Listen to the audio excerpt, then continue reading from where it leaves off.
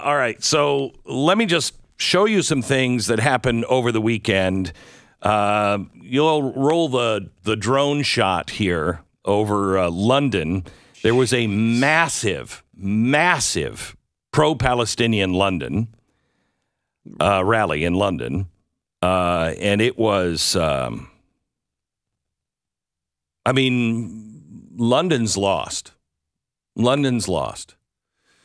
I was just there, and there were parts of London you just didn't go to. It's no-go zones. It's like Paris, just no-go zones. Look at how many supporters of the Palestinians there are. You cannot have a nation that is divided between life and death. Can't. And I'm sorry, but if you're choosing Hamas, you are choosing death. There is no ifs, ands, or buts. It is so very, even, I don't know if you heard this, Hillary Clinton came out and said, anybody who's asking for a ceasefire for Hamas doesn't understand Hamas. I mean, Hillary Clinton came out and said that. And it's right. Meanwhile, here in America, here's a UMass teacher that will not condemn Hamas. Listen. You want to condemn terrorism. Why? I'm not, look, as I tried to explain. There's no explaining. Will you condemn terrorism? You're a professor here and you won't do it. Okay, but I'm Do you also think not, the Hamas attack was terrorism to begin with? What's that? Do you think the Hamas attack was terrorism to begin with? Look, I mean, like, I think that there's... how do you define... Look, as something that's in the... Is that a freedom? Something that's in the Jewish Voice for Peace statement about this that, like, has really resonated with me is that reality all begins on when you start the clock, right? And so if you start the clock on Saturday, reality is going to look one way. If you start the clock, you know, in like the weeks prior, it's going to sound a different way. You're trying to justify terrorism. If you start the clock, you know, in 1948, it looks a different way. You're a professor. Will you condemn terrorism? I'm not. This conversation is it's not a yes actually, or no question. It's not a yes or no question. This is. You think terrorism is justified if it's against Jews? Is that what you're saying? So that's putting words in my mouth, as you know. I'm asking you to say yes or no, and you can't do it. Because you're a professor. You're smart enough to know. Okay, stop. This is amazing. This is amazing. It doesn't matter where you start the clock. Somebody that walks into an innocent family's house and guns them down, rapes the children, kidnaps people. I don't care when you start the clock. That's terrorism. Period. That's all it is. It's mass murder. It's psychotic behavior. It is the embracing of death and everything that is evil. Just like you can start the clock on September 10th, 2001. You can start the clock on September 11th, 1972. And it's still mass murder. Still mass murder. We have to be very clear, and these people who have been playing the word games with us are very dangerous at this point. Your soul, truly, your soul is in jeopardy now on this very issue. You can want peace. You can worry about the Palestinians. I prayed last night. My family got down and we prayed last night for the Palestinian people. I don't want any of them hurt. But I do want the psychopaths that just revel in blood to be dead. I do. So now you have this huge rally in London. Let me show you what happened in Germany. Here, cut 8, German protesters chanting in Hamburg. Look at this. Allah Akbar. How do you think this is going to end? This is what happens when you just let anyone in that doesn't share your culture. How do you think that's going to end? In the most disturbing, I've got a few cuts of this. This is the most disturbing. Cut 5. This is from Russia. A Muslim mob goes into the airport in Russia seeking to hunt down passengers from Tel Aviv. They storm the airport. They're looking for any Jews. Here is, look at this. Here is cut 6, the Russian mob surrounding and questioning a suspected Jew. I'm Uzbekistan. I'm a Uzbek. Hey, make sure no one walks past us. Are you trying to mess with us? Calm down. I've got his passport. So this guy is surrounded by, what would you say, 50 people, Stu? Yeah. Surrounded on all sides. They've taken his passport. They've taken his phone. Get his phone. Get his phone. And they're accusing him of being a Jew. I don't know. I don't know, gang. How far are we from World War II? Final one. Here's the Russian mob firing warning shots at the police, not the other way around.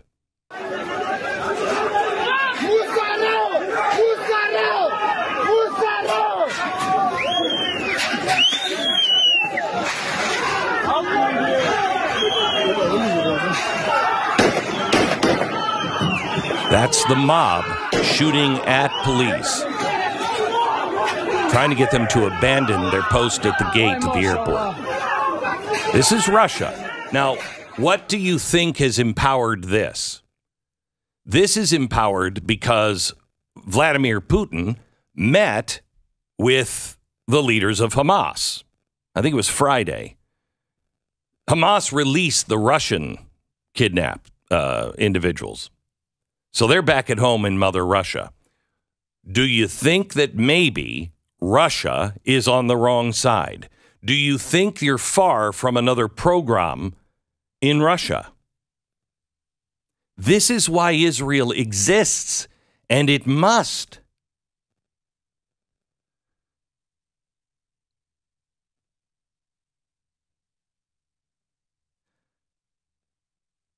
Meanwhile, Kamala Harris was on 60 Minutes.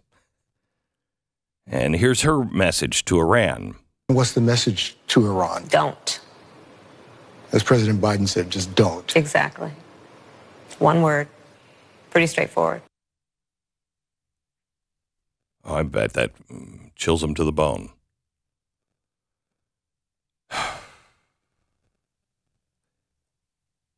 So where do we go from here?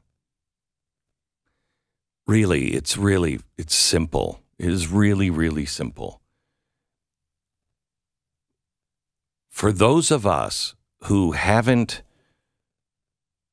closed their hearts to the Palestinians or to the Israelis, we haven't closed our hearts because we're angry at everything that is going on. Look at how you're being pushed. How is it in 2009 I was warning about anti-Semitism, that we would see, this is a quote, we would see the hatreds of old rise again. Remember how they used to make fun of me always having Nazi symbols and things on my chalkboard? Maybe now they're beginning to understand why. I wasn't comparing people to Nazis. I was saying at the time, this kind of philosophy comes from Marxism. It comes from collectivism. It comes from do the duty of the society. In societies that are collective like this, mobs are allowed to form like this because it's what's good for the majority. And sometimes the majority goes insane. That's why we are a nation of the individual, not the majority, not mob rule. But look at how the mobs have gathered around the left. It's all mob behavior. And like I just said, what do you think that happened? Well, how did that happen in Russia? where they'll just throw you off a roof or just shoot you someplace and nobody's going to ask any questions. How do you think you're going to get away with that? With all the airport security and your face on it? You were fine. The state's not going to do anything about it because the state most likely agrees with you.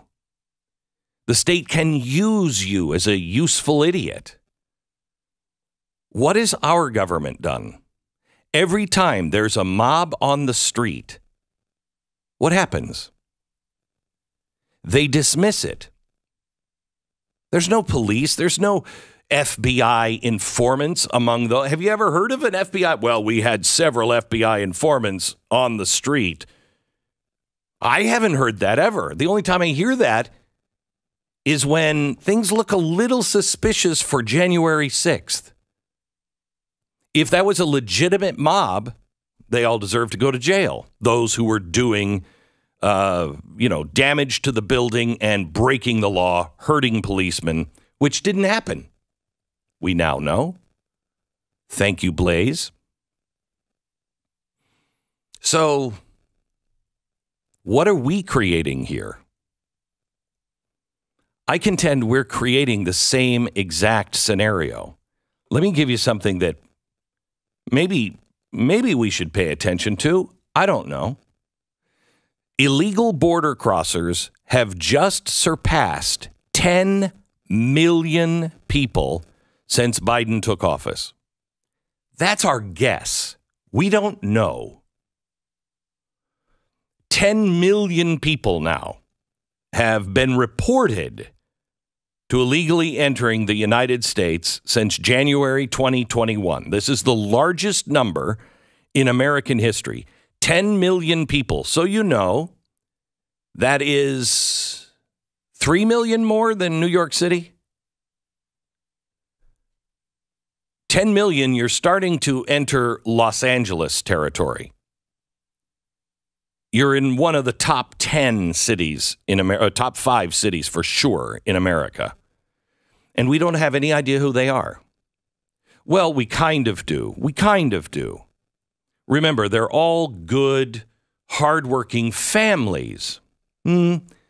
According to a source inside the Border Patrol, the influx of special interest migrants, I'll give you the definition of that here in a second, continues. In fact, 100 Syrian and 50 Iranian nationals have been apprehended by the Border Patrol since the beginning of this month.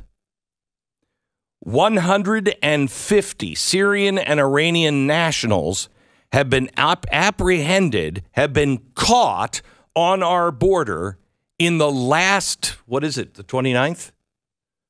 The last 29 days. Now, how many have crossed? Oh, by the way, these are not families. These are individuals coming in by themselves.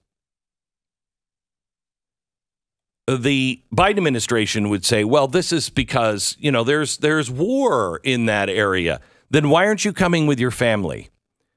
Why are you coming just by yourself? All of you. All of you.